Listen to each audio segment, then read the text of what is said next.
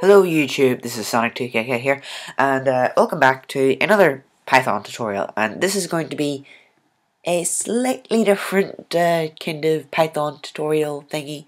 This is going to be on creating graphical user interfaces, also known as GUIs. And yeah, you know what a GUI is. I'm going to be honest, I hope you actually know what a GUI is. I really do. If you don't, I suggest you either check it out or maybe somebody in the comments could tell you about it.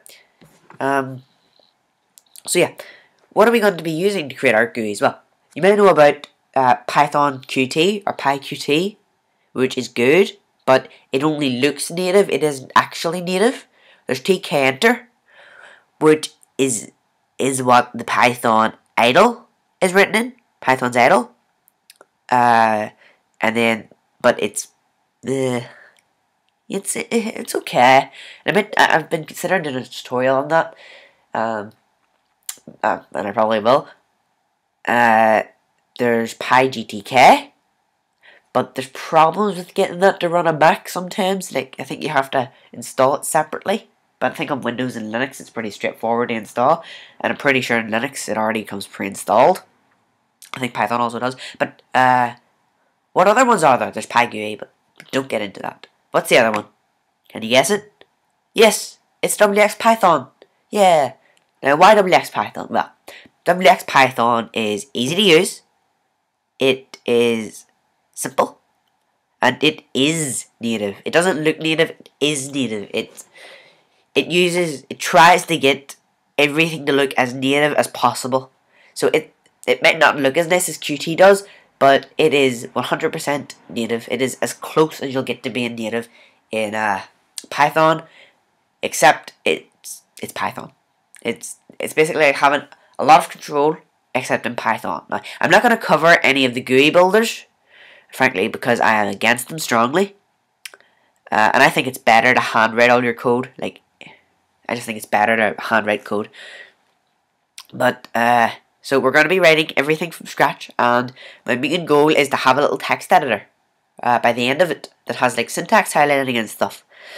That's going to be our main goal for this, and this is probably going to be a different series actually now that I think of it, like a tutorial series on it, and it might be a little bit like the New Boston's, but his wasn't complete. It wasn't like fully complete. There were some things he didn't cover, and I hope to cover some of that stuff that he didn't. But I will be starting from scratch. So this is how you download it. You type in to Google or your preferred search engine, wxPython, and you will see this, wxPython.org, learning wxPython, and then there's a book on it as well, which I want to buy, and then stable or in development. You can choose whatever one you want, but some of the things might not work. And you can download it for Windows, you can download it for OS X or Linux. I'm not exactly sure how to download it in Linux. I'm sure it'll be straightforward here, and if you're using Linux, you're probably knowledgeable enough to make a banner yourself or install it from the command line.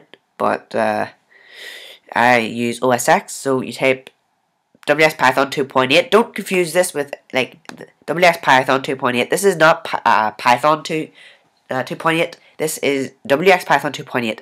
That is on that is for Python 2.7. It is not supported for Python 3.0. I don't think.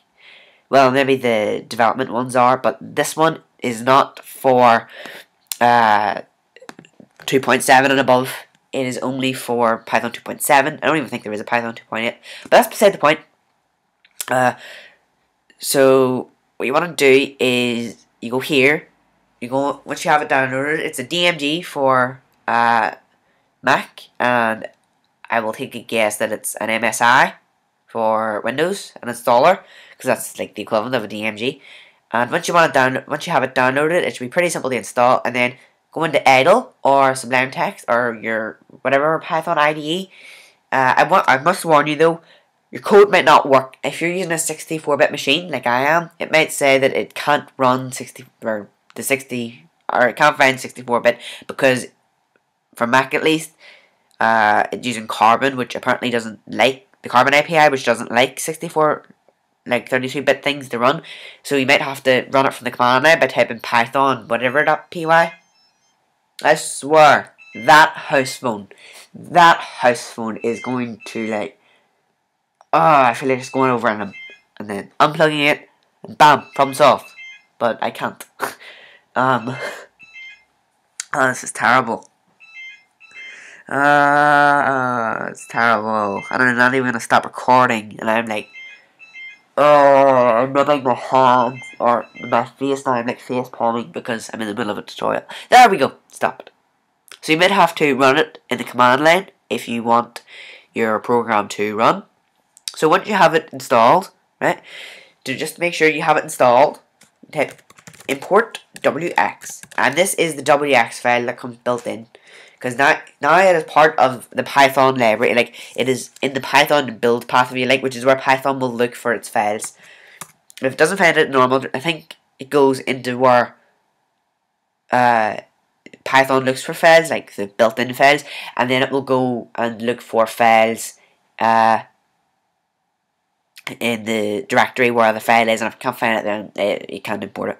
So what you want to do is do that, and then you want to say app equals wx.app, and this creates a new wx app instance. Right? What is a wx app? Well, it's basically just your main application. This is wx thing, and you want to say false. Now, what does this do? Well, this, I think on the website, says std out and std error, right? That is part of a C standard library. C is another programming language, and it basically has a thing called std out and std error, I think. And if you get an error, it will, or anything, it will redirect it into another window, and you don't want that to happen unless you're like a major code junkie and you want it to happen. But you normally want to have all your debug stuff printed in the command line using try and accept. So you make that, and then you want to say frame equals wx.frame,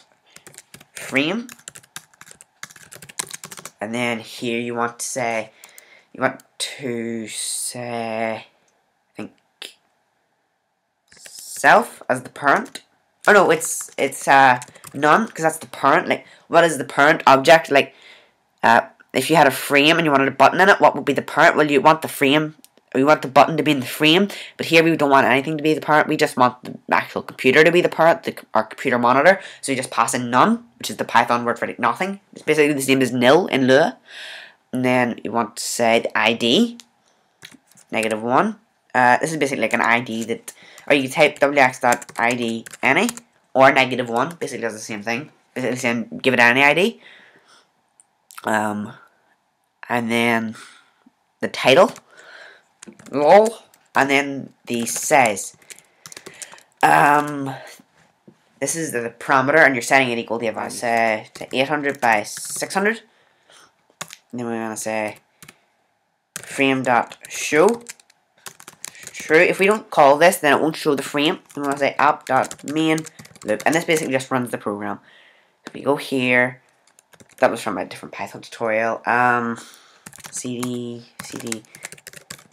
desktop programming Python GUI stuff, GUI stuff, wxPython, stuff to wxPython. I'm trying to remember the command line thing. Go here and list tutorials. So cd tutorials and python main.py.